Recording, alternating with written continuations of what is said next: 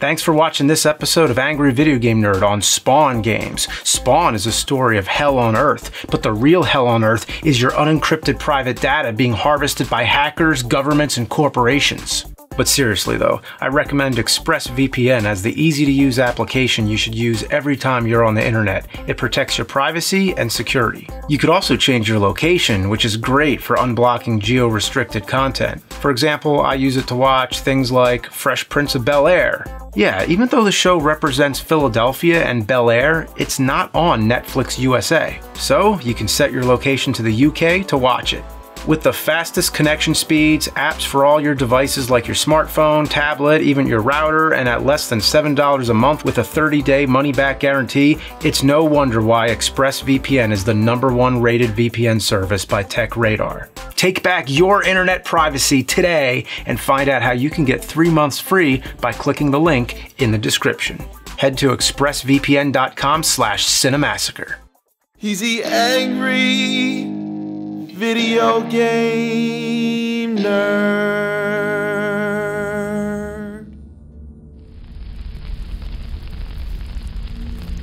What?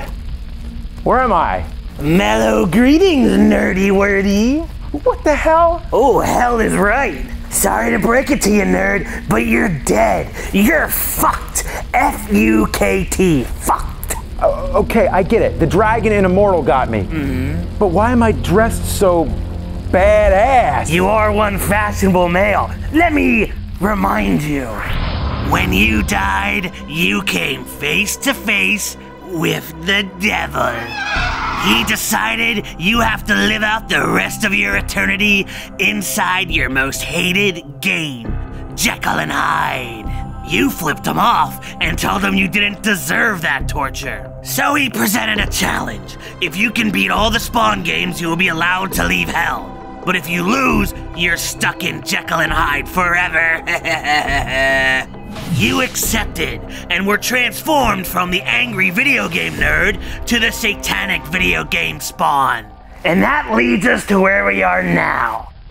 Okay, well, let's play these shitty games. No, not so fast. We're gonna play them in the most vile, despicable game room ever imagined by a hell. It'll break a man's soul in a second. Ready? Huh? This is it? Truly terrifying, right? I actually spend most of my days in a room exactly like this. Really? I mean, it's like spot on. It's the exact same thing. You even have the shelf of all the ET games? Yeah. In fact, I think mine actually has a little bit more.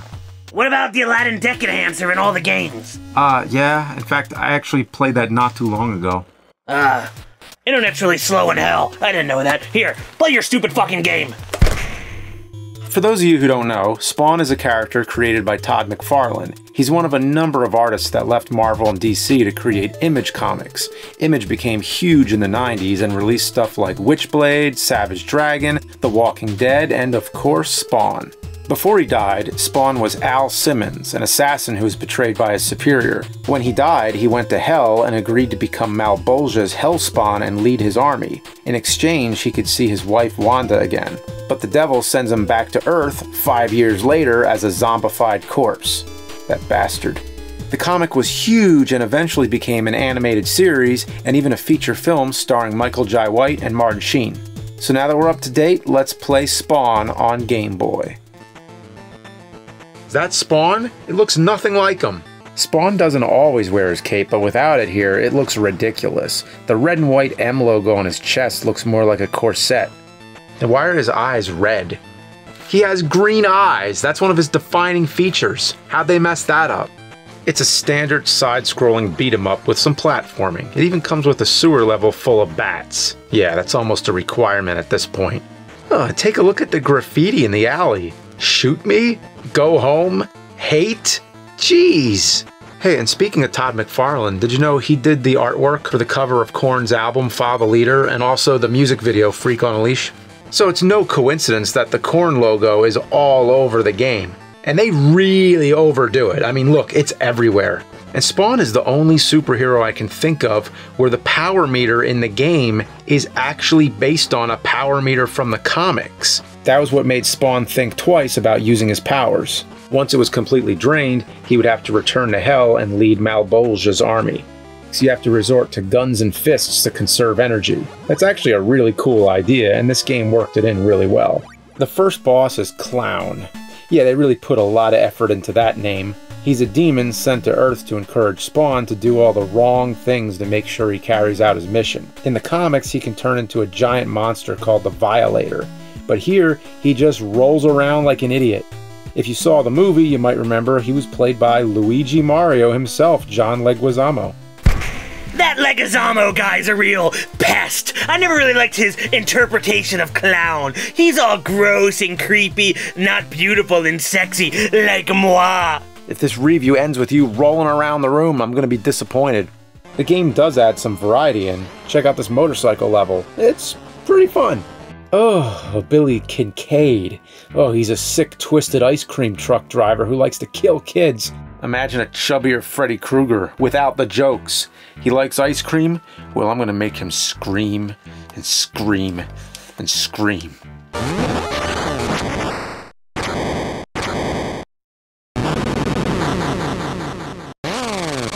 You know what? This game, it's not a complete steaming pile of goat shit, so that's more than I could say for most games, so yeah, not a bad start here. The last level is a satellite station run by Heaven. Yeah, that's a Spawn thing. After killing a bunch of enemies, you have to fight the final boss, the Redeemer, also known as Anti-Spawn. He's pretty tough, but nothing I can't handle. Yeah! Alright, I beat it. One game down. Wait, I was playing on easy that whole time? And I have to play it all over again? Oh, hey, nerd. I'm just in the neighborhood checking out how you're doing. Oh, looks like you played the wrong game mode. You gotta start over. Listen to this. I got some level skip codes right here with your name on them. Wouldn't using cheats be wrong? Isn't that a hollow victory? Ah, you're in hell! If you cared about right or wrong, you wouldn't be here! Hey, listen, I'll just leave these level skip codes right here for you. So I skipped ahead and landed in Hell. Spawn looks a little better now that he has his cape, but Hell looks pretty generic. Skulls, demons, rivers of blood, and velociraptor fossils. What could a velociraptor have done to end up in Hell? Clown shows up again as Violator. It's a lot cooler than his first boss fight. After him, you take on the devil himself, Malebolgia. Oh, he just tossed some other hell spawns onto his belly and he dies? That's it? How lame is that shit? Oh, one game down! Congratulations! Well, guess what? Here comes number 2. Todd McFarlane's Spawn for the Super Nofrendo. But it's Super Nintendo! It can't be that bad. Okay, the opening cinematic is pretty cool. Oh wow, actually, this looks awesome. The music is badass, too.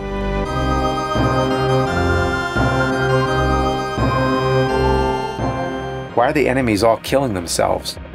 Am I playing Spawn of fucking Lemmings? These controls feel clunky. Spawn's a little slow, which sucks since there's tons of enemies being thrown at me. I wish he was a little faster. Just a little bit. Oh, this game also has Spawn's power meter, so it probably wants me to try some special moves. Okay then. Oh, look how complicated these are. Hold right trigger and roll thumb down clockwise to the left, then press left trigger or the X button to do a fire blast? Are you kidding me? To teleport, you have to hold the right trigger and roll thumb and circle from up counterclockwise back to up, then press the A or Y button? What were they thinking? Even if you do the right combination, they rarely work. Each move is like trying and failing to pull off a Mortal Kombat fatality. Only then, if you fuck up the fatality, at least you know you've already won. Only here, you fuck up, you get your ass kicked. The only thing that does seem to work is the spinning kick. Most of the levels are just your standard beat 'em up, but there is some variety, like this wall jumping level where you have to avoid rockets. In theory, this would be fun, but Spawn is so goddamn slow and can't land on a ledge to save his life. Redeemer? Well, he was easy in the last game, so how hard could this be? The answer is one of the hardest, most unfair bosses ever to be shat into a Super Nintendo cartridge. It's ridiculous. First, he throws mannequins that are a pain in the ass to dodge. After that, he fires a laser that takes up most of the screen. You can't jump fast enough or glide long enough to avoid it easily. After an hour, I was finally able to knock him through the wall. Ah, yeah, so it's over, right? No, it's a multi-phase boss fight. You're outside now, so you think you would have more room to maneuver, but no. He still fires that fucking laser, and he can't be hit while firing it either. And then he whips out flaming swords and fireballs that lock onto you. This is im-fucking-possible. I spent hours on this fight. The skin on my thumb wore off, and that's hard to do when you have gloves on. Oh, don't mind me. I'm just looking for Circus Charlie. Have you seen it? Oh, what's this? Level skip passwords for Spawn for the Super Nintendo. I'll just get rid of these. A noble gamer like you wouldn't need them. Wait, leave them. I thought you were above that. I would never. But wouldn't it be more torture for me if they were there and I had to resist the urge to use them? You're right. Good luck beating the game.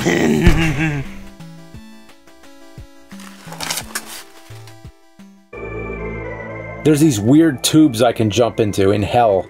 I'll just pick a random one and see what's down there.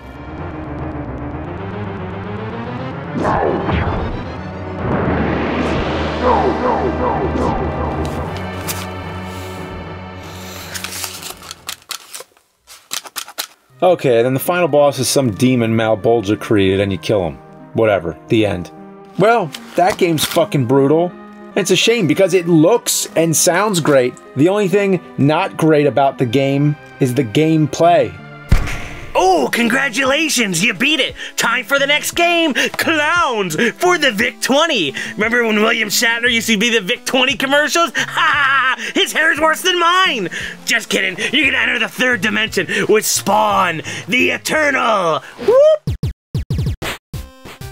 That's right, Spawn merchandise. In the 90s, it was everywhere. You had the movie, cartoon, the video games, and of course, toys! So many toys! And this battle horse, it was only in 2 issues of the comics! I mean, what the fuck? Well, we're off to a lousy start. These graphics are some of the worst the PlayStation had to offer. Look how awkward Spawn looks jogging around. When you run into enemies, it triggers a Mortal Kombat style fight screen.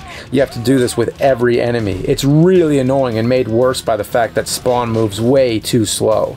Well, the button combinations are simpler, but it's still kind of hard to pull them off when you're fighting.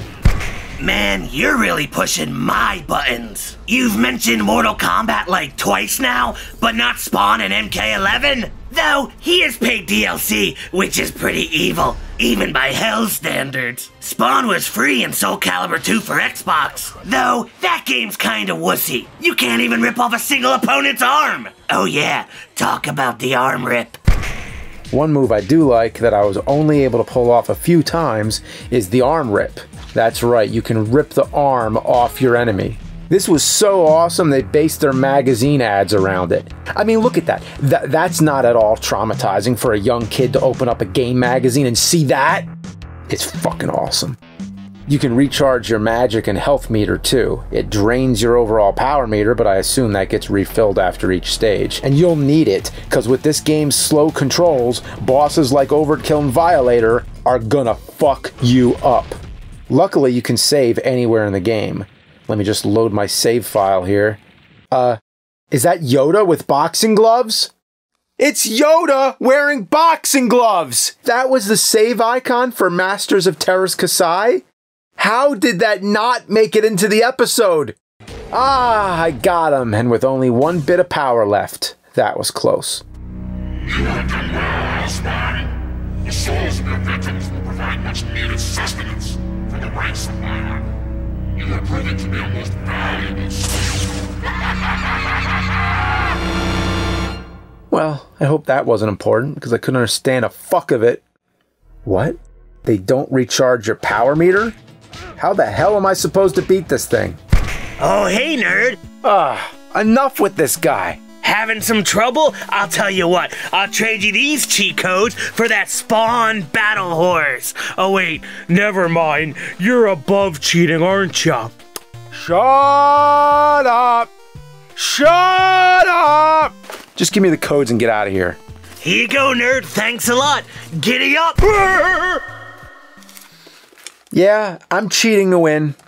The medieval Spawn levels where I noticed the game is cashing in on Tomb Raider's success. You have to look for keys, avoid booby traps, and pull off difficult jumps. And let me tell you, all the refill health and power cheats in the world can't save you from the terrible jumping. There's this one jump that I just can't get.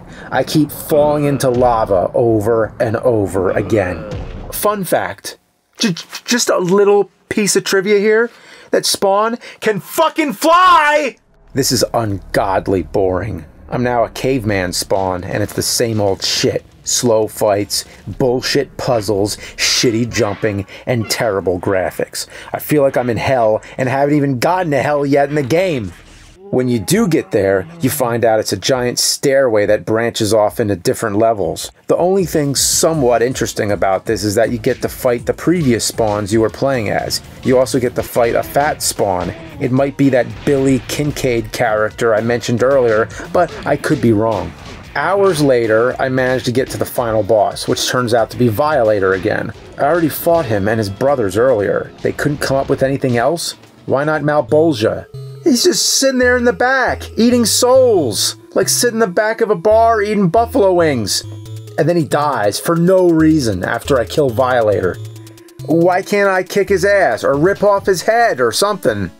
Only 2 more to go, and the next one's an arcade game. But unfortunately, hell's a little over budget, and carrying an arcade game in here is outside of my weight class, so you'll play it on the Dreamcast.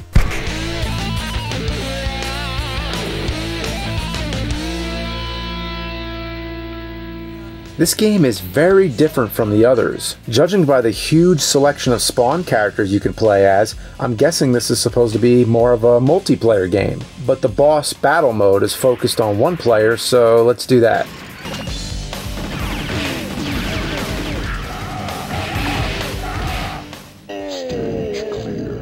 Did I get the right game?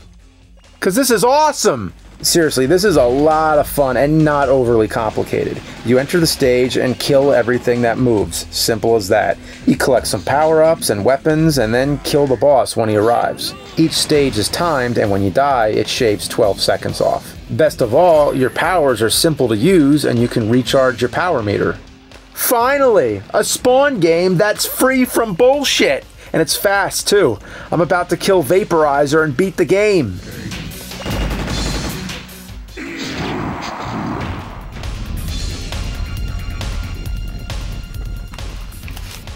What? I gotta beat the game again? It's pulling the same shit as the Game Boy version. Well, who am I gonna find to help me beat this game while in hell?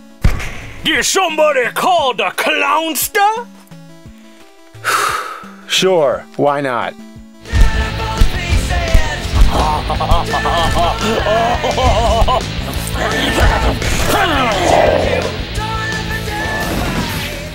Stage clear. Yes! Well, thanks for helping me out.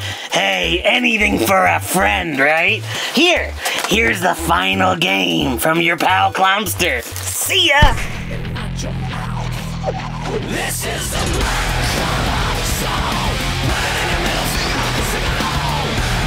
I think we hit the jackpot with this one. It starts with a Marilyn Manson song. Todd McFarlane worked on the story, and they got the best voice they could for Spawn, the animated series version himself, Keith David. Honey, how could you? It was easy.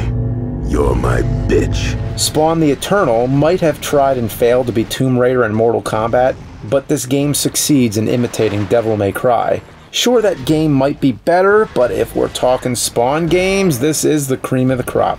You can easily use and recharge your powers, and you have a whole arsenal of weapons. The boss fights are hard, but not unfair. There's a strategy to beating them. Well, our journey started a little bumpy, it got really rough in the middle, and now I think we're at the light at the end of the tunnel. Now let's fight that final boss. Oh no, it's Redeemer. He's back, and he's upgraded to become the legendary Metatron. The Metatron was a mythological celestial scribe and the highest of all angels. But here, he's just Scorponok from Transformers. Fire everything you got and chop away with your battle axe. Yeah! I did it! I did it, Satan. I beat your games. Fine. Looks like you've won this time. Boss, he cheated! I found these codes and passwords in the nerd room. You set me up! You cheated. You didn't grow. You didn't improve. You took the shortcut and gained nothing. You two must face each other in this. The winner can leave. The loser will be sent to the worst hell ever imagined. I'm giving you teammates to make sure you play fair and square. Now go.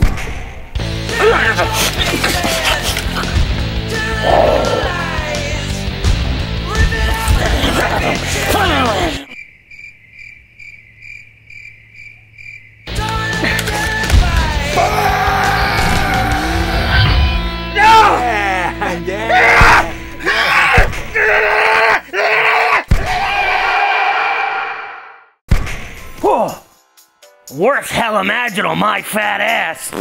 Come on, Satan. Good prank. Now send me back to regular hell. Satan? Satan? You're not Satan. Hey man, that's a nice clown costume. You want to review Spawn with me? No! I'm sick of Spawn! I'm sick of Spawn!